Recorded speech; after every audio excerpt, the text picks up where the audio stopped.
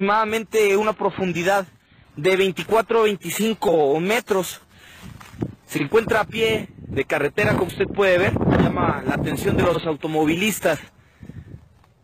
Del interior de este socavón emana humo que huele a plástico quemado o a gasolina quemada, pero las autoridades mencionan que se descarta la posibilidad de que este socavón se haya hecho por la mano de un humano o alguna máquina excavadora. También se descarta la posibilidad de que haya sido algún meteorito el que haya caído en el lugar, pero existe la teoría de que por este lugar pasan las tuberías de gas. Se cree que pudo haber sido alguna explosión en alguna válvula la que haya provocado el hundimiento.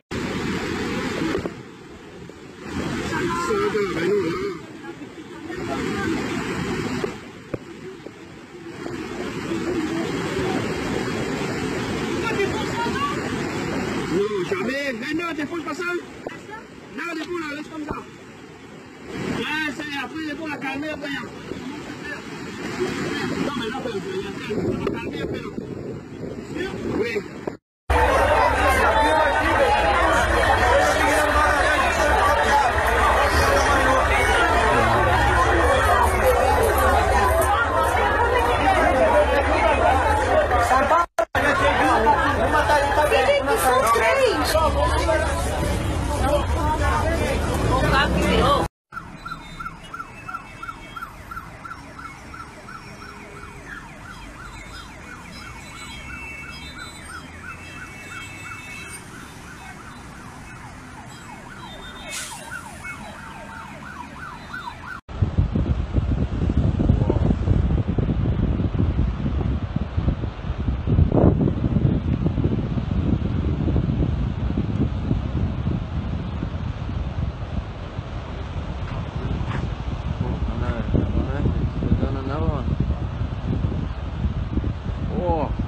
That is massive.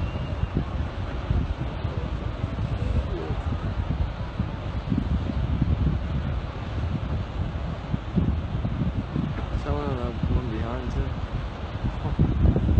Behind too.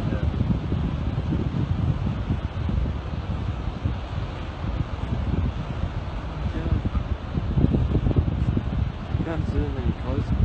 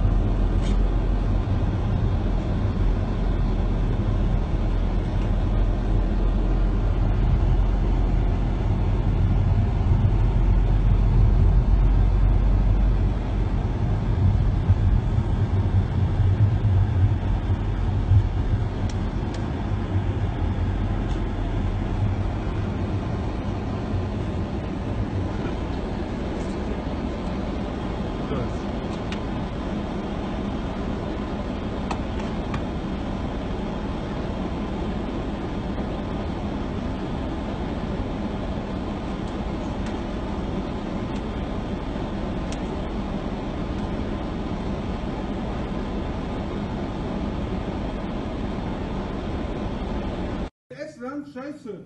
Chill mal. Junge, voll auf dem Smart dieses Dach. Ciao. Ganze Autos beschädigt, schnell. Ah nein! Oh, der dicke Boah, jetzt! Boah!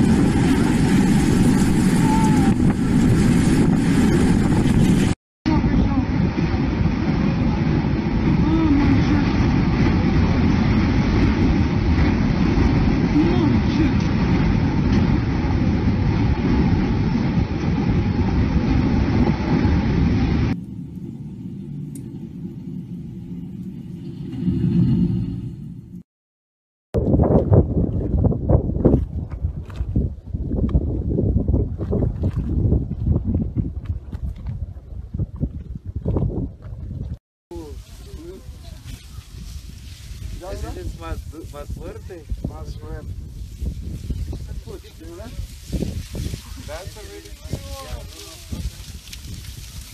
one. Mira, mira.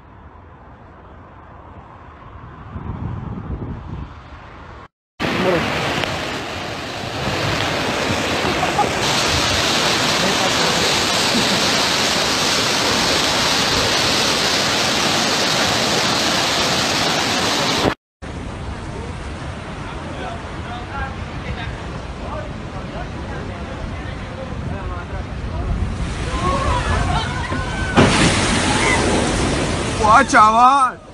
¡Guau, chaval! ¡Guau, chaval! ¡Qué buena! ¡Ah!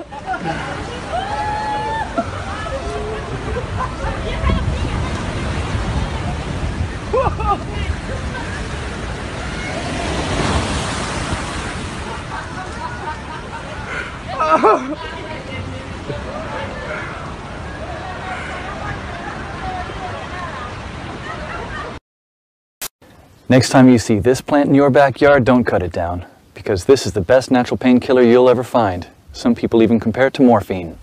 This common plant is called wild lettuce and was commonly used by Native Americans 2 centuries ago for both food and medicine. So today I'm going to show you how to make a simple wild lettuce extract to keep in your medicine cabinet and use whenever you need it. Now if you take a leaf or stem and squeeze it, you'll see a white substance coming out. This is where the potency of the plant lies. Because of this white juice, the early European settlers also called it opium lettuce. This milky substance doesn't contain any opiates, but it's working on the central nervous system directly to lessen the feeling of pain. Nowadays, many people are turning their attention back to this lost knowledge and use it as a replacement for addictive prescription pain medicines. So let's avert our gaze from our modern survival thinking for just a bit and look at how our great-grandparents did it 150 years ago. I collected about 50 leaves today and washed them thoroughly. So the first thing you should do is grind them up in a blender, not very thinly and only just for a few seconds.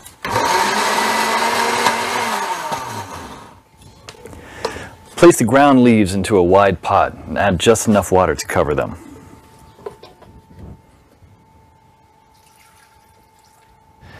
Now place the pot on the stove on low heat for 30 minutes. Do not let it boil because you'll destroy all the good stuff in it. Stir every 15 minutes until the water reaches a dark brown color, just like this.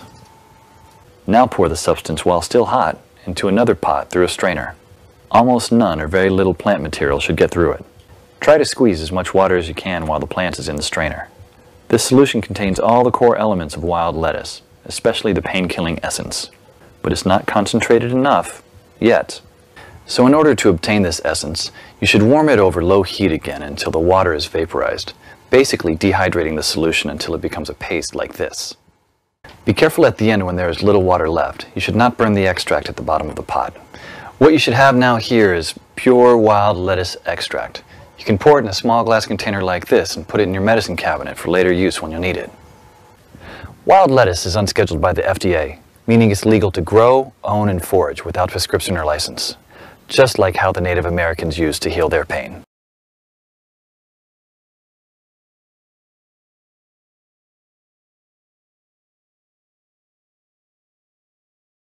North Korea is denouncing a new American nuclear strategy that calls for the U.S. to enhance its arsenal of low-yield nuclear weapons.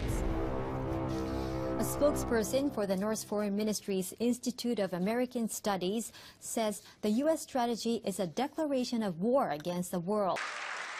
As part of our defense, we must modernize and rebuild our nuclear arsenal, hopefully never having to use it, but making it so strong and so powerful that it will deter any acts of aggression by any other nation or anyone else.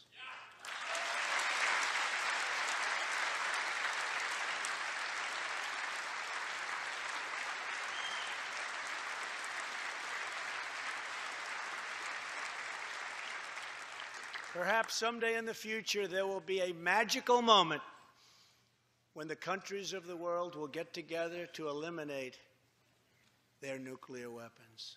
Unfortunately, we are not there yet.